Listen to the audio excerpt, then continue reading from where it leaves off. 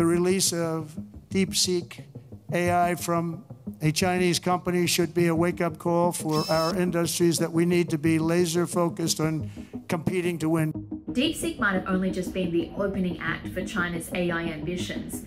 Today, we see the battle for dominance against the US playing out on multiple fronts. It's neck and neck between the US and China for leadership in AI.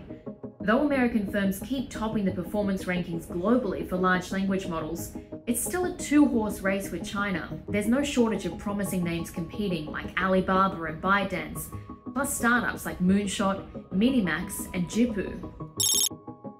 Where China could really develop a lead over the US is in humanoid robotics.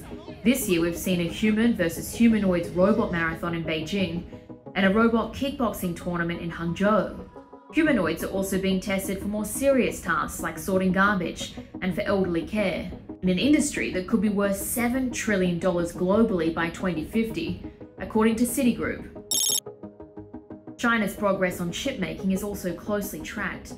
Local companies face a raft of restrictions from the US, and recently it seems like China's efforts to progress to more advanced semiconductor technology have stalled. But that isn't stopping Nvidia CEO Jensen Huang warning that Washington's curbs could backfire in the future.